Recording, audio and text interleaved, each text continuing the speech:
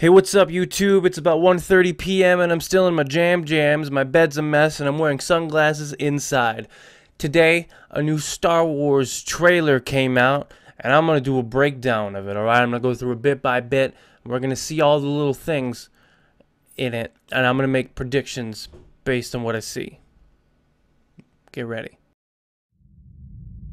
Whoa, whoa, hear that? Hear that noise? What is that? I think it's Kylo Ren's Imperial Star Destroyer just drifting through space after his horrible defeat on the Starkiller base. He's just drifting through, really sad about losing that big base he worked on with his buddy, General Hux. Okay, is this maybe going to be a movie completely based on Kylo Ren, like all from his perspective? Are we going to get the first Star Wars movie that is completely from the perspective of the antagonist?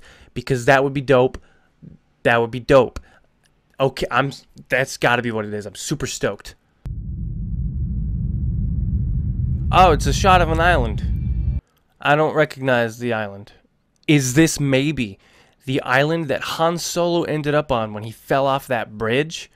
Shit, man, I mean, we don't know what happened to that guy. Maybe he teleported to some island in an ocean or something.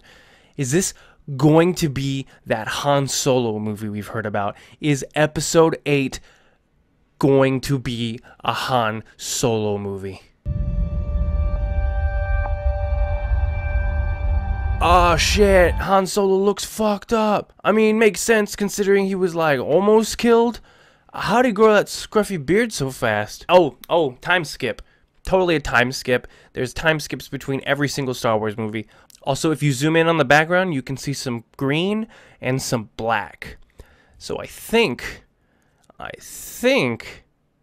he's in the Dagobah system.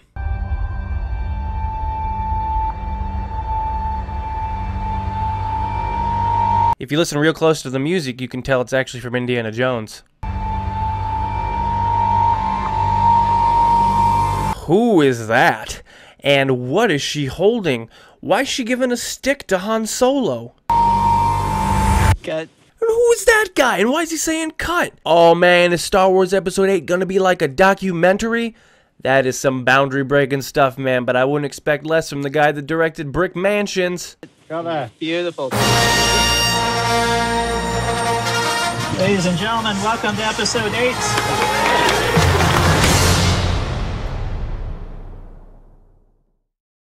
Alright, so that was my official breakdown of Episode VIII trailer. My predictions, it looks like it's going to be some Han Solo movie that takes place in the Dagobah system a few years after The Force Awakens, but also it's going to have Kylo Ren being really sad about Starkiller Base, and it's going to be like also from his perspective. It sounds like it's going to be really interesting. I have no idea who that girl is, but I think that by the end of the movie, she might be like the love interest for Han Solo, which could be kind of weird because Han Solo's so old and she looks so young. But I mean, it's fine though, because like Han Solo's a man. I hope that if Carrie Fisher's in the movie, she doesn't get like a young boyfriend, because her with like a really young guy would be really weird.